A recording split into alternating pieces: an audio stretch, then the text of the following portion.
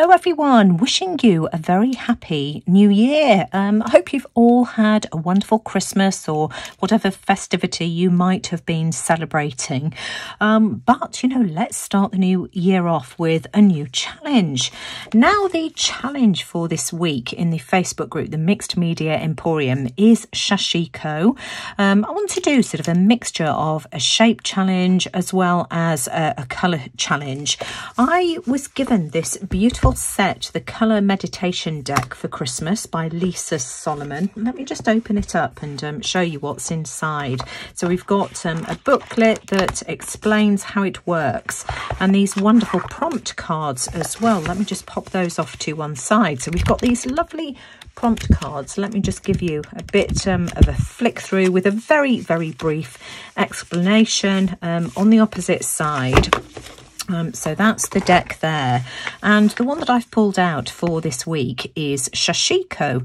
So Sashiko is a traditional Japanese embroidery style used for both decoration and reinforcement of fabrics, but applies well to watercolours, and that's what I want to do today. I want to try and develop my watercolour skills throughout the whole of 2024. Now, there are no instructions as to how to achieve this. It's just a prompt. So, I've got to use my imagination here and work out how I'm going to do this. I want to follow this shape though, because I think it's absolutely fabulous. Let me just move that out of the way so that it's not in elbow reach of me knocking it off my desk. So the size wise, I think will fit the palette that I want to use. And this is the Academy Watercolour Paper by Bao Hong. This is the set that I got from Stationery Pal. I'll leave the link to all of the supplies that I'm using in today's challenge in the description box below, but this is more or less the right size for me to be able to use. So what I'm going to do is just line it up with the edges of my pad and just draw a line here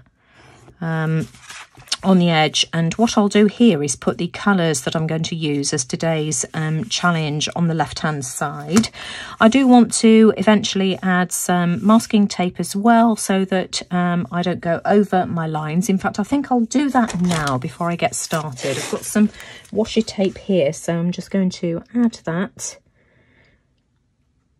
to the left hand side here like this. And I'm going to add 2-3 pieces here to cover it all up so that I don't end up splashing my beautiful watercolour paper, because as you know, I'm a very messy worker. So there we go, that's that covered. And then what I want to do is draw myself a line down the middle. So we'll do that. Let's work out the central point. Now, sometimes it's easier to work in inches and sometimes it's easier to work in centimetres. In this case, I'm going to go for inches. 5 inches, so that my central point is 2.5. And let's turn that around. And 2.5 again will be my central point. So I'm just going to draw myself a line here like this, and then draw myself a line at the 2.5 inch, sorry, point. And then I need to work out the halfway point here and here and here and here as well. So of course that will be 1.25.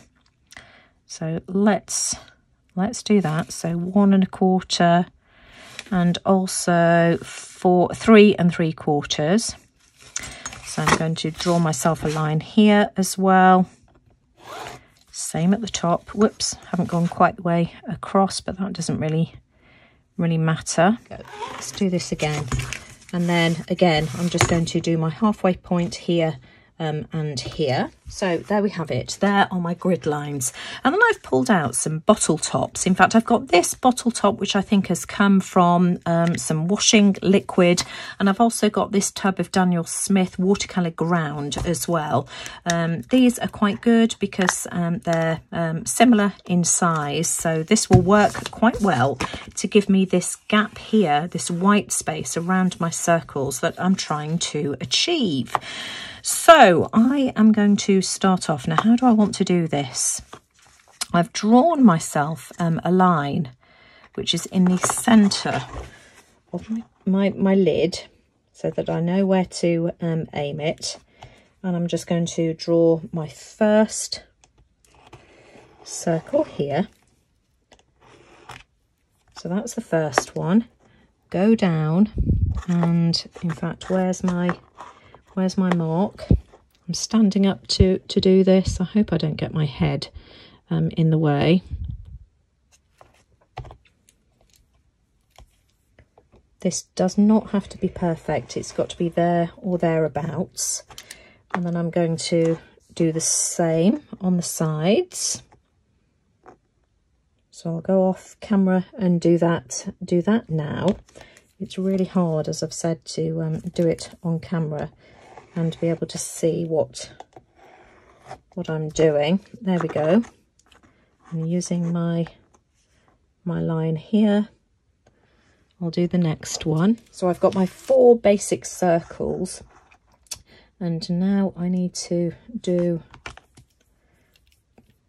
4 more here like this, trying to line it up with the center here, making sure that my circle is at the top, or my semicircle in this case is at the top here, like so.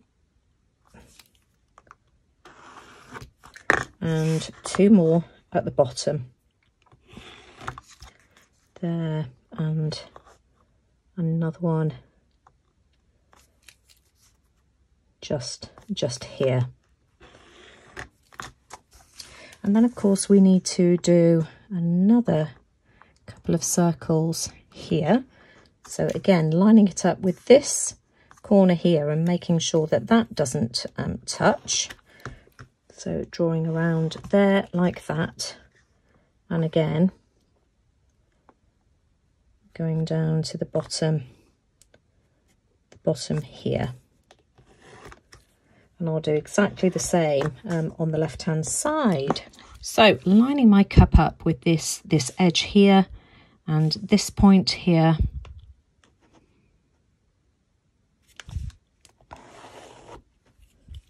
And doing the same again.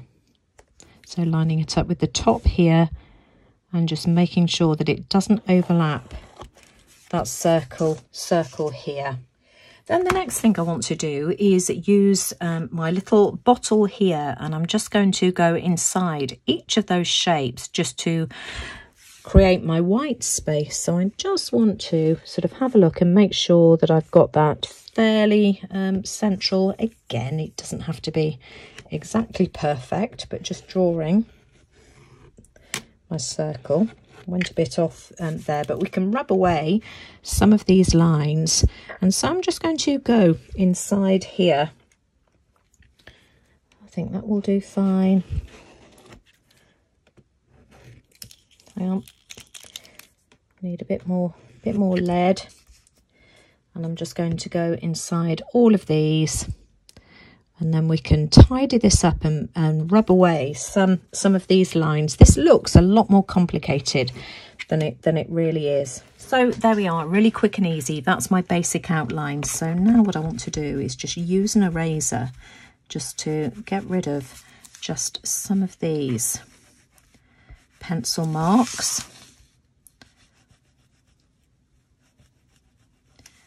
just so that I know where to paint. So I'm getting rid of these lines down the centre because I don't need those anymore. So I'm just going to carefully rub all of these areas away. Now I'm going to be using watercolours to create my Sashiko design, but you could do it in paper collage if you wanted to. You could do it in fabric, do any style you like, but you know, this is the basic outline. Now I'm going to be using my Kuretake Gansai Tambi watercolours. I've got the Art Deco set here, and I've also got the recent set that I had from Stationery Pal. And I've been playing around with some colours. Originally I had 6, but I just want to use 5. And I would encourage you to use maybe 5 colours for this.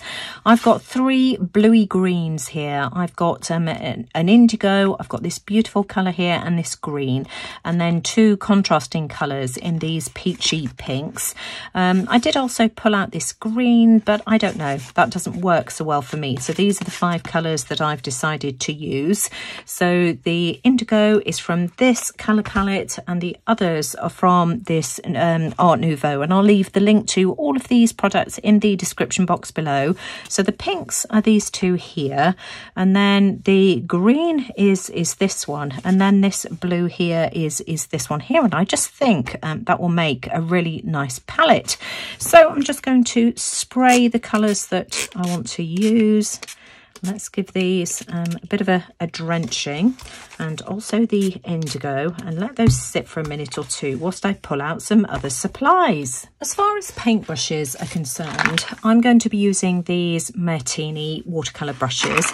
These have got a bit of a snap, and these are perfect for getting into detailed areas, and of course I need to get into these corners here. So this is my paintbrush of choice, but you know, use whatever you have. And I'm going to start off by putting some of this dark green colour. I think this is my darkest colour, and I'm going to put some of this onto a palette. This is just a paper plate. This is just one that I got from Costco. These are ones that we use for barbecues in the summer, you know, when we've got loads of people round, and we can just, you know, just pop them all together and just wash them and reuse them. So I'm going to use this. I'm going to spray it down as well, just because I don't want this to be too dark. And I'm going to start off by following the pattern. Where's my little, here we go, here's my design.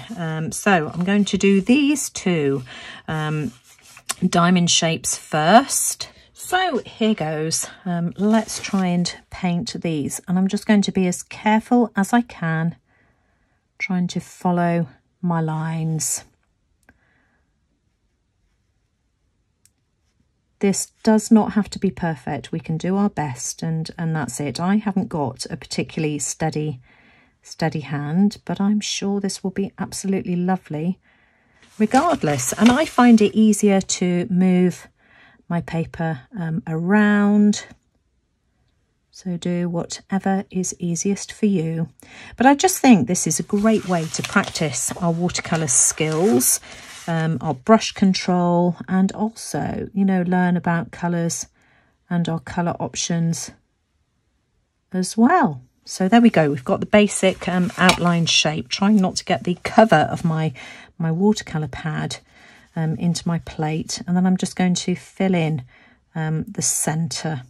Whilst that's drying, I'm going to do the other larger diamond shapes, so these here, and I'm going to use the darker shade, which is this one here. So I'm just going to add some of this to a separate plastic plate. I think I said paper plate that I was using earlier. This is a plastic plate, and I'm doing a separate plate because I don't want to mix my contrasting colours and end up with a horrible muddy mess. So I'm just putting some of this onto my palette here. So there we go, we've got that. We can spray this with a little bit of water as well, just to thin it out. And the reason I'm doing these is because they're not touching my green, although this is drying really, really quickly. So I'm just going to focus. I've got too much water on this. Let's get rid of some of that. So I'm just going to do these sections next. And it may well be that I'll be able to see some of my pencil marks, but I'd rather that you be able to see exactly what I'm doing. So trying to be, again, as careful as I can, but it doesn't have to be perfect. You can see here, I don't have a steady hand at all.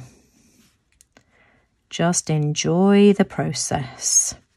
So filling this in, loading my brush with more paint as I need to. You can use any types of watercolour paints. for this, but I would encourage you to use no more than five colours, and choose your colours wisely. Make sure that they all match. Now it's funny because I've got to this stage and I want to change my plan completely. I've decided that I'm going to use this colour blue, so that's this one here, for all of my remaining flower petals. And then I've got another idea for filling in these white areas here. So I'm just going to add some of that paint. Let's do it now to my plate on the opposite side. So let's add plenty of this onto this side here to make sure I've got enough to fill my petals. I'm going to water this down again. I think this is the most gorgeous colour. So just wiping off some of my excess paint, and I'm just going to be as careful as I can again, just to fill this in here.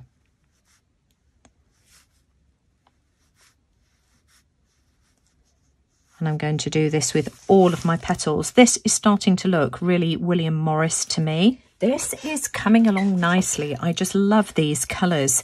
So I need to fill in my white spaces, and I'm going to go for the indigo blue. So that's this one here. So just add a little bit of water, and I'm just going to put this onto my plate now. In fact, let's use my spray bottle to do that.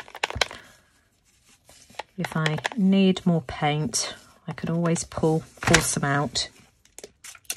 Don't want it to be too dark, so I am watering it down somewhat. And I'm just going to be as careful as I can. You can see that I've still got a couple of wet patches, and that's okay. But I think I'll start off at the bottom, and let's just fill in these white areas and see how that looks once we've finished. I'm going to go round in an arc. I think that's probably the best way and neatest way perhaps to do it. And then we need to decide what we can do to really embellish this and make it sing, as it were. So here we are, we're almost done. I absolutely love the way that this looks. Now I want to add some detail, some stitching detail to the indigo blue. I love the indigo blue. I want to use a much narrower paintbrush. Which one do I want to use? I've got two tiny ones here if I can get them out. I've got this one here, which is a number 1. I've also got, is this a number 0? A number 0 as well. So either of those would work. Use whatever you have for this. Oh my gosh. What do I want to use? I think I feel safer using this one here, I think. This one's more like a rigger brush. I don't know. I think I might need to practice with either of these first. They've both got sizing on them, so I just want to pop them into water first and just get any of that off before I use either of them, because I haven't used these before. So let's have a look. I think that's off now. How do these look? I think I'm going to go for the number 0, you know.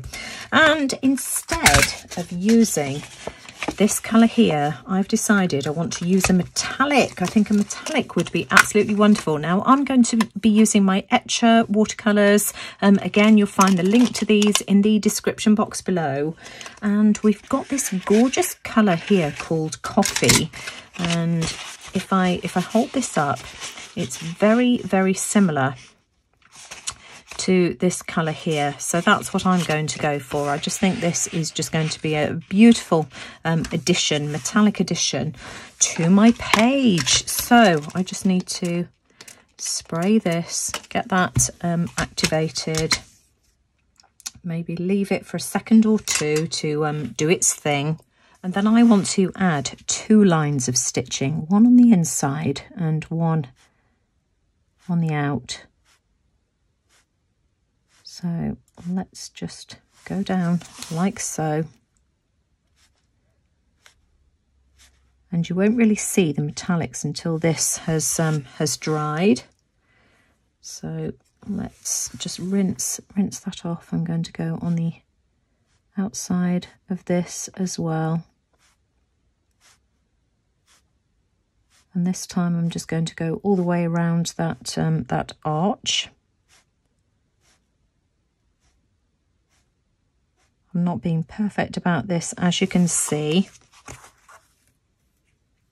but I'm just going to keep going until the whole of it is filled in. My metallics are now done and dried, and if I hold it up to the light, can you see how pretty that looks?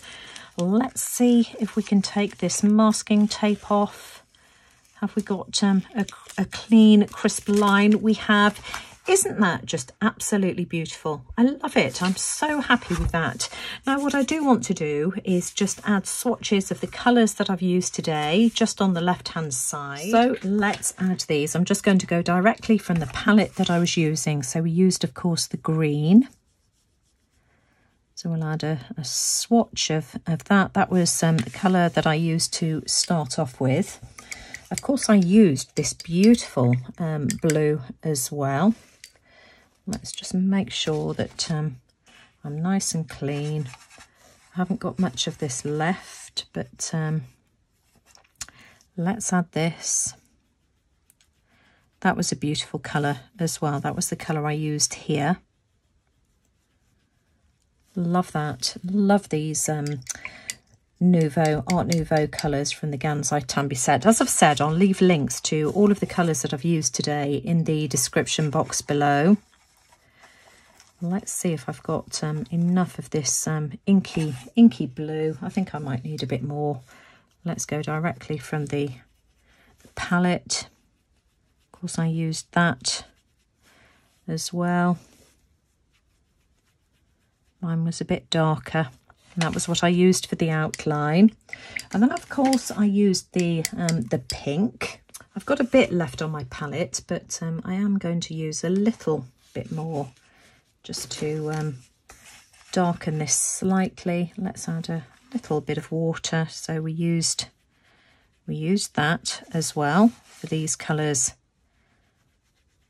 these shapes here.